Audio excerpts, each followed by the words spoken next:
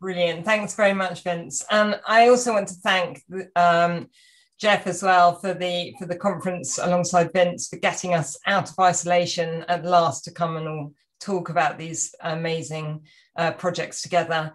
And Danielle as well, who's been working behind the scenes, making sure it runs smoothly. So today I wanted to give you an introduction and update from the Across project, another ERC funded project. But this one's only a small one. It's the starting grant. And we're just hitting our stride with the project, or we were until lockdown. So we're going to continue with the global theme that started this morning and the beyond bit of this conference, because we're heading all the way across to Ireland, Southeast Asia and Australia.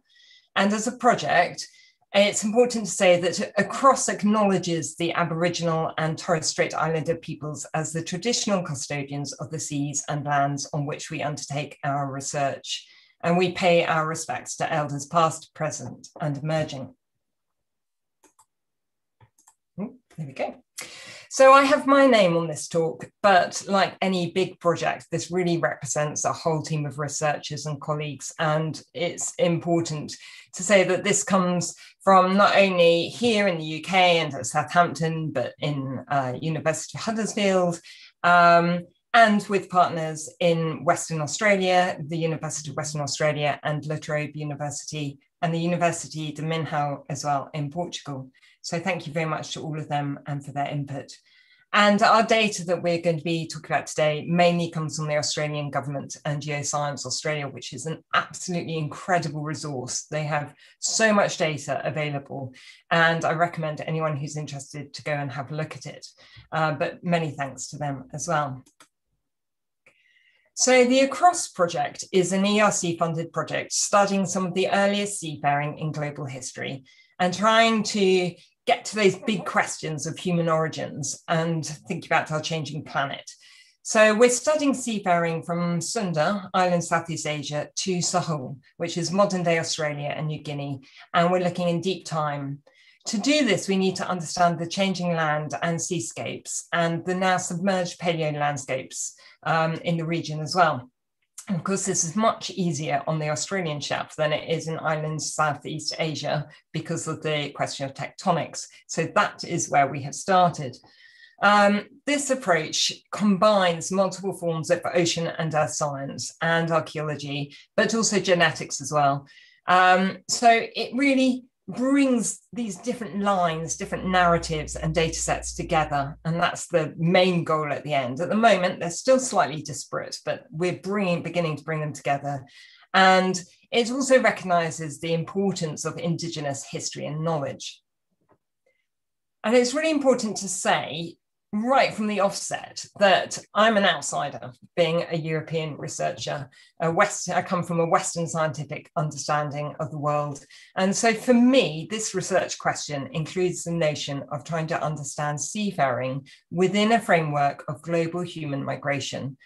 But I also accept, respect, and acknowledge different ontologies, including many people's belief that they've always been on country. So whilst the chronology and the notion of arrival of people in Sahul is debated, the earliest date ranges from archaeological sites, suggests people were in Sahul by around 50,000 years ago, and maybe as early as 65,000 years ago or earlier. Now, different forms of knowledge and different ontologies can be difficult to bring together, to coalesce, but doing so brings this richness to the narratives that we can tell, both about early seafaring and coastal activities and coastal change, specifically for this project, but also more generally for ocean and earth science, sustainability, and think about the human past.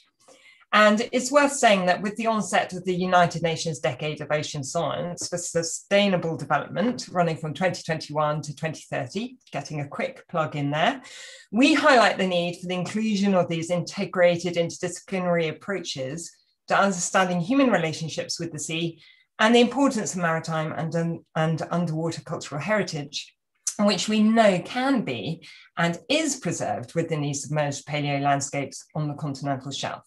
And such paleolandscape research on the submerged shelf talks to multiple identified sustainable development goals, or SDGs, of the decade.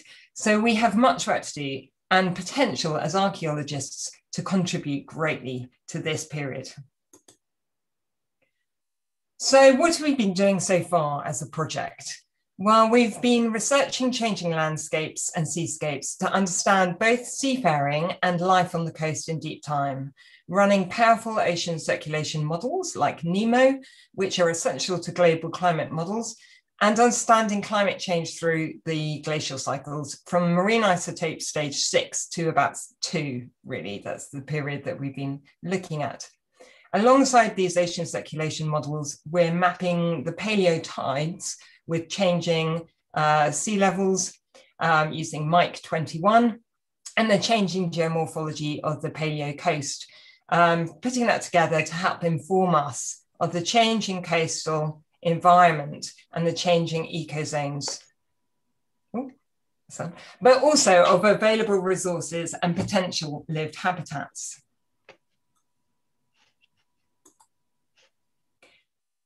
Okay, so we've been using the paleo drift models and examining maritime routing into the Sahul, playing with the models to include propulsion at various speeds and looking at windage and small crafts to study the effect of the changing monsoon and seasonality and water crossings.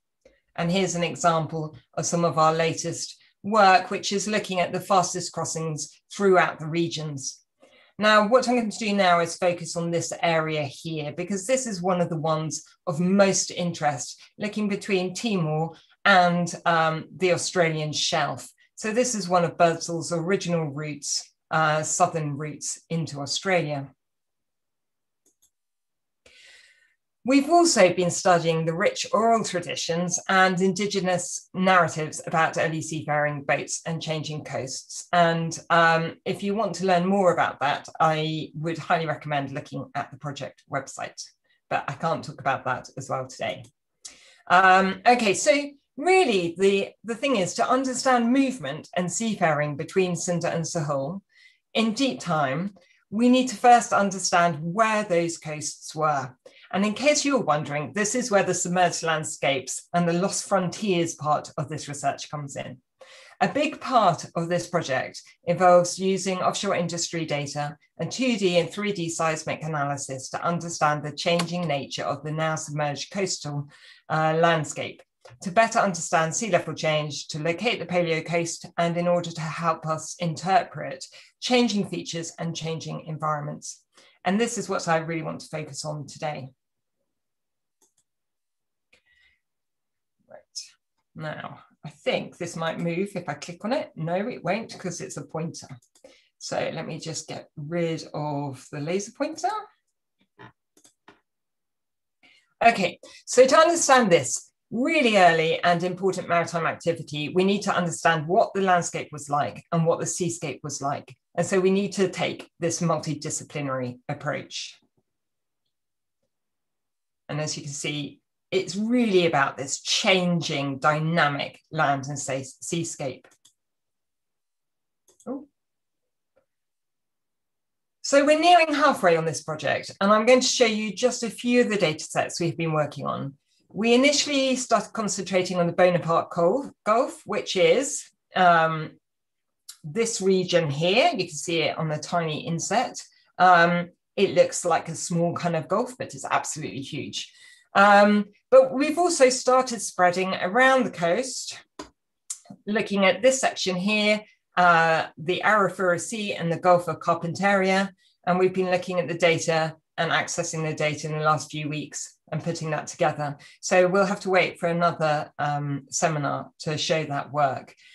But the Bonaparte Gulf is perhaps the first place to start. It's absolutely full of data, so it's a great place to start looking.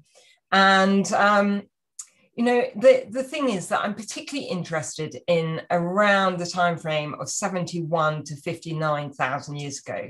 So marine isotope stage 4, which coincides with the earliest dated archaeology potentially as old as 65,000 ago, which is Madja Baby, which you can read about in the Clarkson et al. 2019 paper. But why start with the Bonaparte Gulf? Okay, so it's probably as close as possible to that earliest site, but also because if you're interested in the Birdsall's routes, which I showed you a second ago into Sahul, this is one of the most important routes as part of a crossing from Timor or Rote on the Sunda Shelf into Sahul itself. But my interest in this region from a paleolandscape perspective was also formed after discussions with Nick Fleming about the Sirius expedition at a Splashcos conference in Brisbane many years ago now, where, and I hope he won't mind me retelling this because he'll probably do it much better at another point, but he said to me that Rhys Jones commented that if Nick could remove the water, he'd find him an early site. In 1982, when Nick Fleming and his team explored the submerged quaternary landscape of the Cootamundra Shoals, which is up here, just northwest of Darwin, 240 kilometres northwest of Darwin. This was one of the first surveys of a submerged quaternary landscape in Australasia to recognise the cultural importance of these offshore landscapes, both for understanding movement into Sahul in deep time, but also the changing coastal environment and the potential for preserved archaeology on the submerged shelf. So here we are, nearly 40 years on. Survey methods have developed apace, and wider research into submerged landscapes around Australasia is developing momentum, with underwater finds by the Deep History of Sea Country project that Jonathan Benjamin's going to be talking about later this morning, and actually showing that archaeology can be preserved and can be found. And the available data is somewhat different from the early 80s. Another reason for choosing this region, and luckily for us, there's been lots and lots of offshore industry in this region. So we're understanding an integrated, we're undertaking an integrated interpretive study of the evolving submerged landscapes for the late Pleistocene of the North Australian shelf using oil and gas industry 2D and 3D seismic data, together with some core borehole data to determine low stand paleo environments and shoreline positions over the last glacial period from MIS1 to about 5E, but with a focus on the low stand of MIS4. These are the data sets we've analysed so far in this region, with thanks to Geoscience Australia and Anthony Fogg and Justin Dix. And we have 16 3D data sets, high-res 2D data, and hundreds of 2D lines to stitch them together. And this is a big country, as you know, so big data is also required. An approach of trying to get this question scale, it's something that came up again and again yesterday. But just to give you an indication of the size of the Gulf, of the Bonaparte Gulf, I just stuck the British, or some of the British Isles in there, and you could just really get a sense of the scale of this. Okay, back to the data itself. So we have lots of data, but not enough cores, which is generally always the problem. And this was highlighted just a moment ago as well. And this certainly is going to be the next challenge and the next big project in this region, and it's worth doing and it's worth funding. But we do have a series of cores and dates that we've recently recalibrated, with big thanks to Michael Grant, and they help provide a boundary data to calibrate the seismics and to interpret sedimentation rates. It's also helped us to pin down our sea level curves. The issue with using this industry data, as you all know, though, is that we're only really interested with the top few seconds. And this wasn't collected for archaeologists or people interested in late Quaternary paleolandscape study. So it's taken a lot of seismic processing. And if you want to hear more about this, I would definitely put you in touch with Anthony Fogg, who did this work for us. And he'll happily discuss the merits of inverse Q and various other stages of processing. One aspect of this research has been the application of new methods, especially in near-surface seismic data analysis and interpretation, which will feed back into industry and marine science. But what it has enabled is an extensive 2D and 3D seismic reflection database to be created for the Northwest Australian shelf, centering on the Bonaparte Gulf, using publicly available archives. Interpretation of the seismic data is constrained by dated stratigraphy in shallow cores with lower bounds determined from oil and gas well bores. And we can then reference this against relative sea levels to identify subaqueous or subaerial deposition. So marine isotope stages 1 to 6 are identified within the top about 90 meters of events below the seabed. High resolution 2D lines are available in the Petrel subbasin, and these lines have proved key to understanding the geomorphology over the past 125,000 years, as they allow high stands. Those are the thin parallel, low energy environment seismic reflection lines, and the low stands, which are the incised, chaotic, and intra-channel on-lapping seismic reflection events. So it allows these periods to be interpreted. It's possible to interpret high stands associated with MIS1, MIS3, and MIS5, and low stands for MIS2 and MIS4. Okay, so what you're looking at here are the MIS4 mapped sediment locations with the 80-meter contour outlined in pink. It's so hard to see, I'm sorry about that. It's very, very fine line. So if we focus in on the MIS4, we have a geomorphological interpretation of an evolving coastal and fluvial emergent landscape. We have correspondence to the present day 80-meter bathymetric contour plus minus 3 meters. And tidal signatures are observed in the stratigraphy that are consistent with the present day 84-meter and 80-meter bathymetric contours. And this is brilliant because this fits really nicely with the models produced earlier in the project by Kaye et al. On the paleotides for this period in this region. We also have potential peak emergent land heights, including, now I do need the pointer, including here, the Londonderry High, this bit here, of around 20 meters, the Sahul platform along here of 70 meters, and the Van Diemen Rise of around 30 meters. And contemporaneous depositional environments are identified as reef along here, and you can see them in here. We've also got beaches, estuarine deposits, lagoonal and fluvial facies associated with the MIS4 low stand. The spatial location of these environments is controlled primarily by relative sea level, and secondary controls are subaerial erosion due to ablation, wave erosion, and precipitation. Moving south into the Gulf, you can see, you see here, into this area here, we see dramatically changing landscape, fluvial systems, major drainages, several kilometers across, estuarine and intertidal features. So what we're looking at here are the impedance slices for the Petrel 3D in the Bonaparte Gulf. So what you can see at the bottom here is high energy transport fluvial, followed by low energy transport fluvial grading to the northwest to estuarine conditions. Then we don't have the MIS5 identified, possibly this is a period of non-deposition. Then we have MIS4, which is fully estuarine. And we've got sort of submerged area with hinterland supply of fluvial sediments from the southeast. We also have the diffuse features, which we are interpreting as indicating potential lagoonal environments.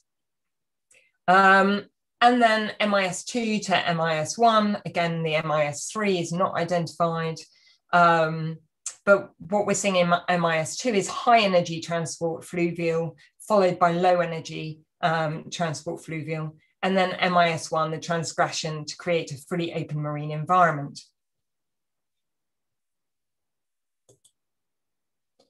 So where does this lead us? Well, as archaeologists, we're really interested in what this means in terms of the paleo landscape and potential areas for preservation and understanding coastal activity, for example, seafaring, and also coastal ecology. But quaternary seismic specialists are often very wary about doing this sort of image, this sort of reconstruction. So I stress that this very much is an interpretation to give us some idea of what is going on. It's depicting a proposed schematic representation of the MIS4 landscape for the Greater Bonaparte Gulf, associated with the peak or dominant low stand of around 80 meters plus minus 3 meters relative sea level that has been interpreted in the present study. A broad barrier to the northwest formed by the subaerially exposed Sahul platform forms an extensive region of islands, inlets and channels, which border a lagoon to the southeast of around approximately 40,000 kilometers square.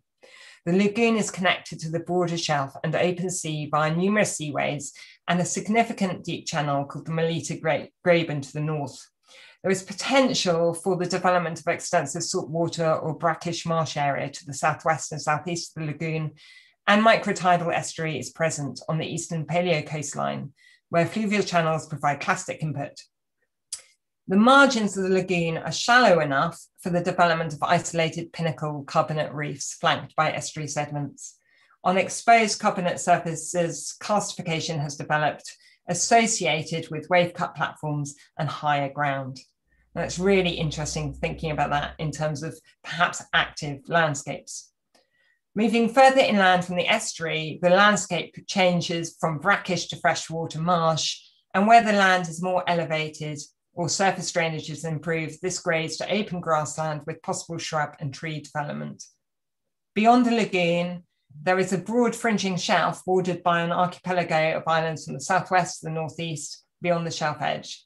Isolated reef carbonate growth associated with the regeneration of the older platforms that were once there may be observed. To the west of the area of Londonderry High, which is this area here, forms a we see a disconnected peninsula with occasional beaches forming in coves on the southern aspect down here. Development of tidal mudflats is observed on the northern aspects of a headland to the south of the Londonderry High, just here. And the deep water currents in this area are evidenced by the development of current modified bedforms and contourites, which we're seeing in here as well. So think about present day analogues, much like Carol earlier. It's one way to help visualize and understand these environments. So think about how they might have been today. And this is just a first step in understanding the changing nature of the coastal environment. We can see where the sediments are preserved across the Gulf.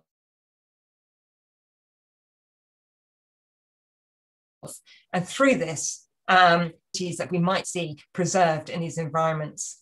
A future step could be identifying the best areas for further coring and study. It's outside of the scope of this project at the moment, but at the same time, it raises many questions about how to achieve this work. So not only has the technology come on a long way in the last 40 years since the Cootamundra project, but so has the awareness of the need to take a community-led approach to this sort of future work, if these potential underwater sites are to be located and protected. So this sort of large survey project crosses multiple communities, states, and countries' waters. It creates a challenge for how we do this kind of paleolandscape work at this scale in the future. So the recently formed SPLOSH network funded by INCRA has been created to discuss these specific challenges to the multitude of submerged landscape projects that are currently taking place in the Southern Hemisphere. And we hope that this is going to help grow the discipline and drive research and publication in this region. Thank you very much. I'm happy to answer any questions. I know Jeff has already turned on the camera, so I'm sure my time is up. Well, indeed, and Vince Gaffney was supposed to be chairing, but he seems to have locked himself out of the internet. So I'm stepping in to read out any questions that appear in the chat box. Right, here we go. One question from Robin Allaby. Could you elaborate a bit on the goals for the archaeogenetic work, please? Absolutely, I can. Yes. So I didn't talk about it today partly because of the themes of what we were talking about as the main conference. But the idea is that we're looking at modern communities, and we're looking at movement through the islands and through mtDNA and Y chromosome, and also whole genome as well. And that's look at the distribution of different lines and to try and see if there is a geographic pattern within that might say something about where people travel to and from. And of course, so I'm not an archaeogeneticist. This is one of the working groups on the project, which is led by Professor Martin Richards at University of Huddersfield. So it's ongoing at the moment. And yeah, you'll see there's lots and lots of work at the moment looking at population genetics. Of course, it's one of those areas which is constantly tied to thinking about distribution of people and looking at movement through paleogeography. So it's yet another data strand that we're using to start thinking about movement in the region.